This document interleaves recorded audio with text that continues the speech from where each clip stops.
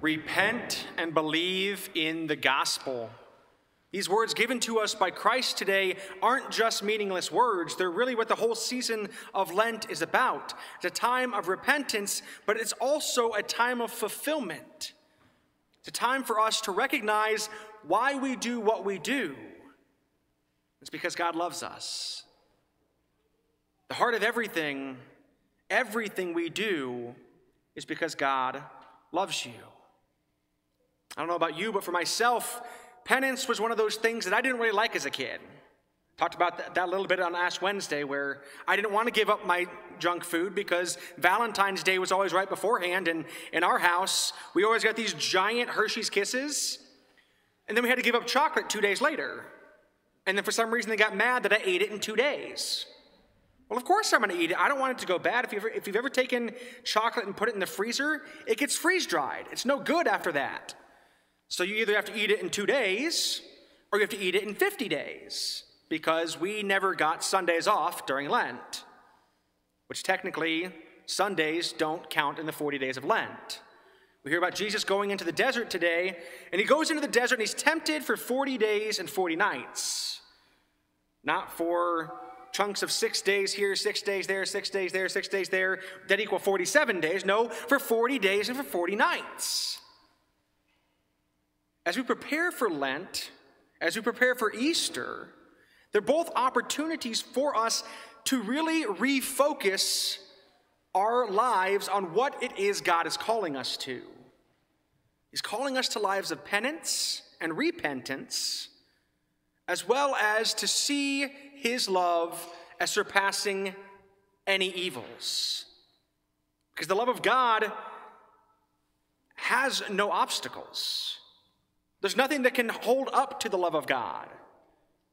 Nothing can fight the love of God and win. But for some reason, Satan has told us the lie that that's not true. For some reason, we believe Satan over believing God.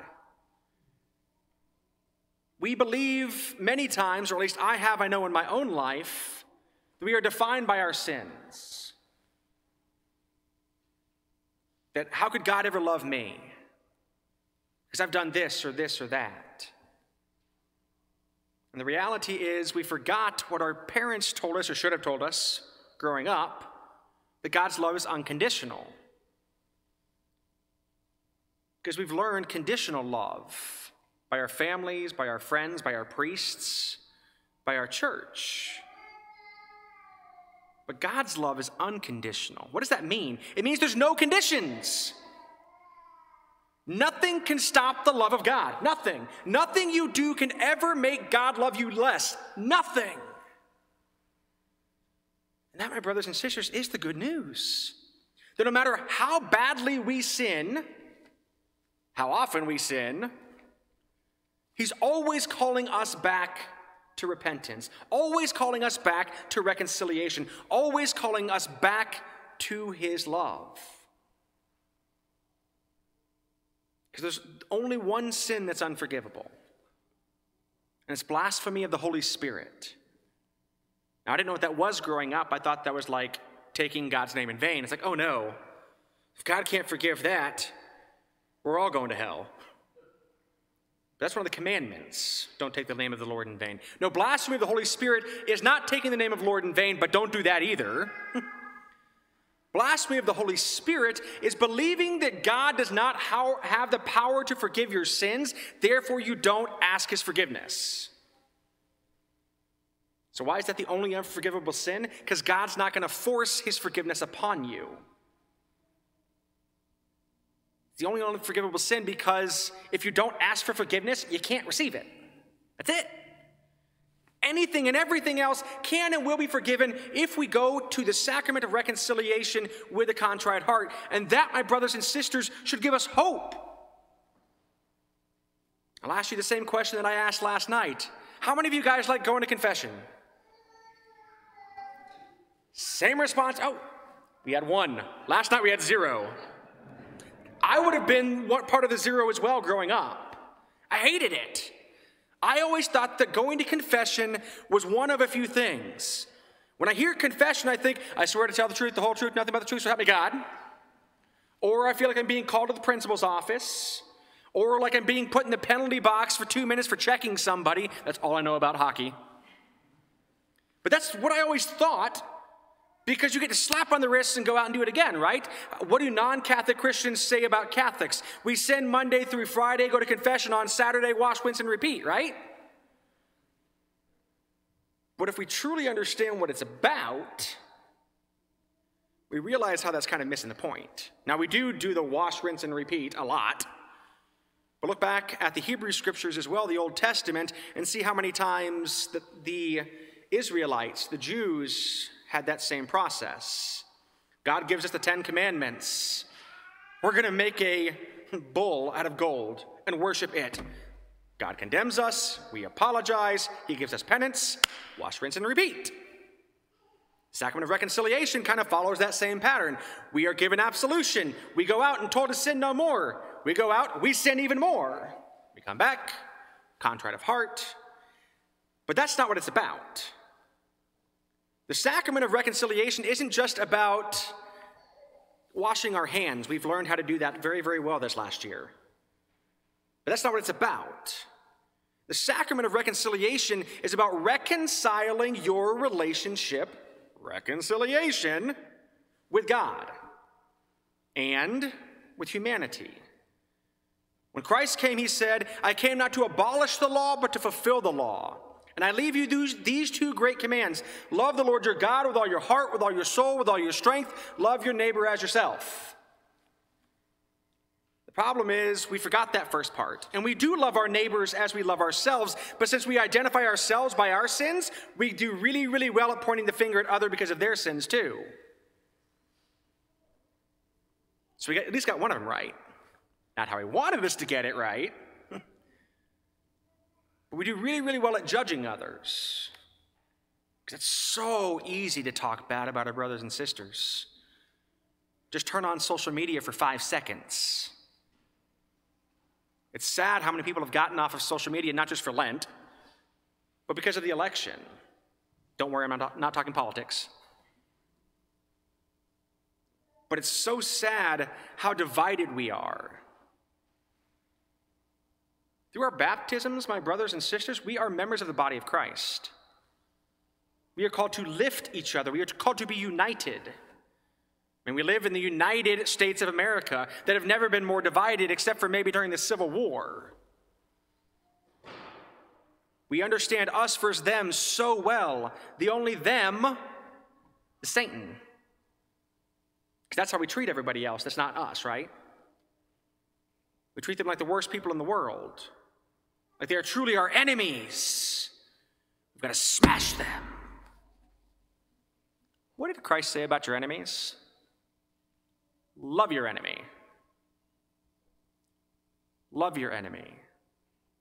Pray for your enemies. Turn the other cheek. Oh, but Father, 1 bruise is bad enough. Do I really have to have 2? Yes. But it hurts. Yeah, it does. Love really hurts. If you want proof of it, look up on the cross. What did Christ tell us? There's no greater love, says the Lord, than to lay down your life for your friends. What did Christ call his disciples before he was crucified? I no longer call you servants. I call you my friends. His act of love for those disciples, the same act of love that he offers to each and every one of us. The gift of salvation that his blood paid the price for. He didn't just pay once, but he pays for all time. That's what these 5 young people, these 5 candidates and catechumens are about to enter into as they write their names in the book of the elect. They're preparing themselves during this season of Lent to be members of the body of Christ. We should be proud to be members of the body of Christ. I can remember being a teenager and we always prayed as a family before meals. But if I went out to a restaurant, I'd be like, what? But then I realized that I was ashamed to be a Christian. Not just a Christian, but a Catholic. Because if you do this, we're the only ones that do that. Unless you're on a sports field and then everybody does it. I don't understand that, but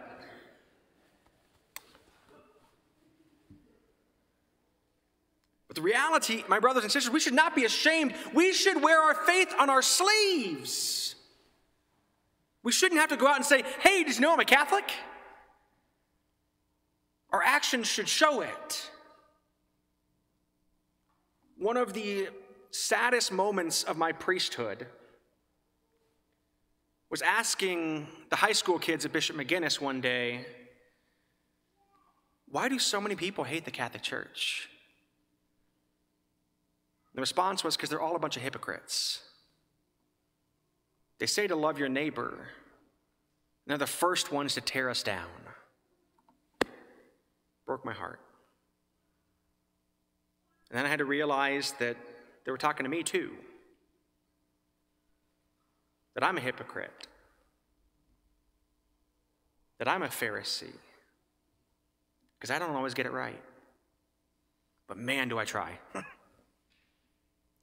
But remember, we call it practicing the faith. Has anybody ever called it perfecting the faith? Anybody? What does practice involve? Failure.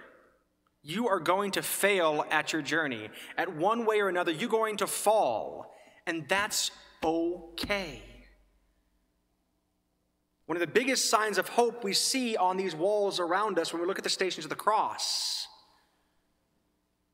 Christ says, pick up your cross and follow me. What does Christ not say? Pick up your cross and follow me by yourself. Christ fell 3 times on his way to Golgotha. But 3 times he got back up. When he couldn't do it himself, Simon the Cyrenian was pressed into service to help him back up. We as members of the body of Christ are called to lift each other up, not to bear the weight of our crosses by ourselves, because if we do, we're not getting back up. That's why we have to rely on each other. That is what we call the Catholic Church. That's what we call the Christian faith. That's why when we are baptized in the name of the Father, the Son, and the Holy Spirit. Not just in the name of some random priest, bishop, or martyr. Because I'm imperfect. He's not. And that, my brothers and sisters, is what Christ is talking about. When he tells us to repent, he's telling us, seek out my grace and mercy. Why do you want to live in a world that is marred by sin? As kids, we like to play in the mud, but eventually we want to get cleaned afterwards, right? But for some reason, we love to play with sin, and we don't know why we have to be cleaned of it. Oh, but Father, I haven't committed any mortal sins. I haven't murdered anybody, and I haven't committed adultery. Congratulations. That's a good step. But those aren't the only sins. Gossip. Speeding.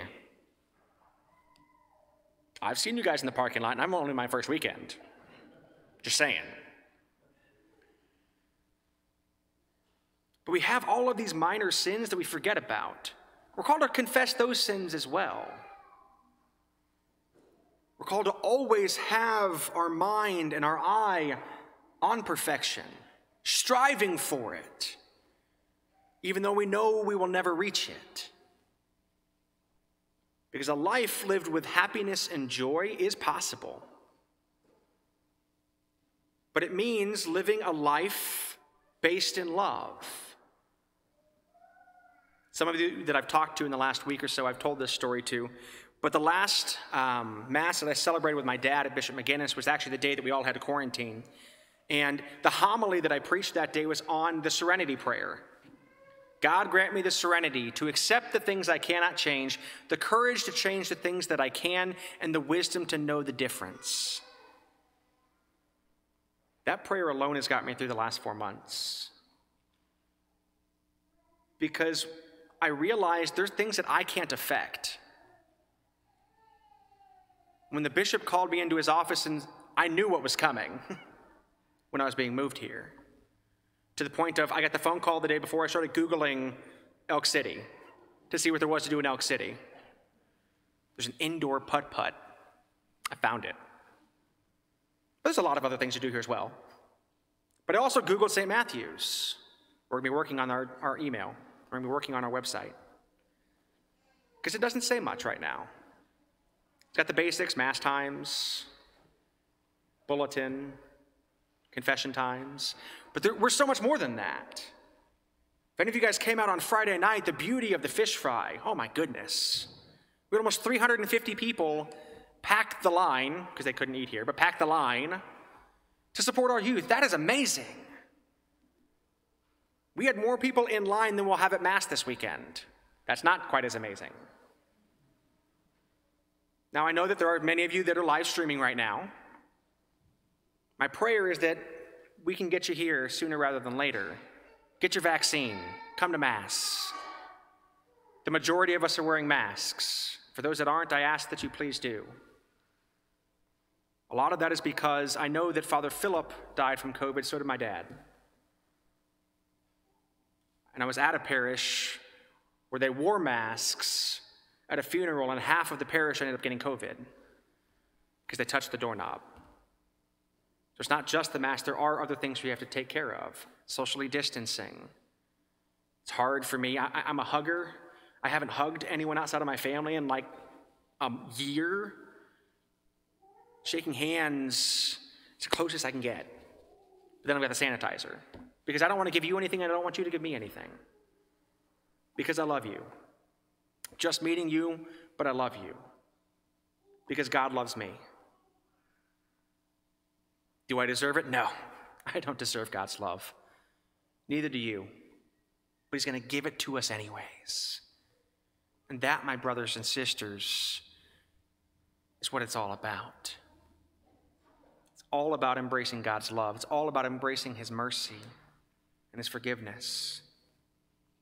So my brothers and sisters, I plead with you during this Lenten season to listen to the words from Scripture, because this is the time of fulfillment. What are we waiting for?